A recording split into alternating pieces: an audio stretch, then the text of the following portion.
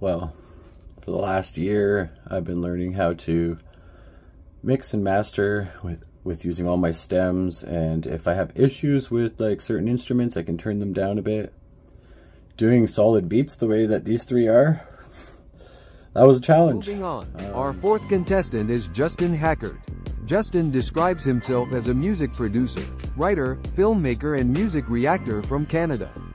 He describes his music as conscious hip-hop, and says that he is here to help, not help destroy, through music and art. I didn't know how to get my voice to come through some of the beats and some of the instruments in the beats.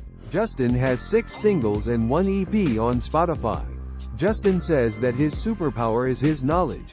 His most interesting fact is that filmmaking and music are his favorite things to do, and that his dullest fact is that he thinks he is too quiet.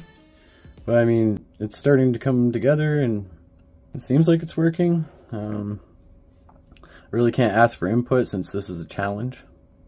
So I'm just gonna do my best and try to figure it out. I've literally just been learning this last year. Like, I've been making music for 10 years, but this year I've been making my own beats, mixing, mastering, doing it all now. So I found it a little bit of a challenge. But yeah, that's my rant for I guess this process. I don't know, it was just my struggle was the beats seemed to be already mastered. My vocals on top, and then on top of that, turning it back up, my vocals start getting real loud, so it was a little bit of a challenge. But I got it. So there you go. Here's my rant or journal.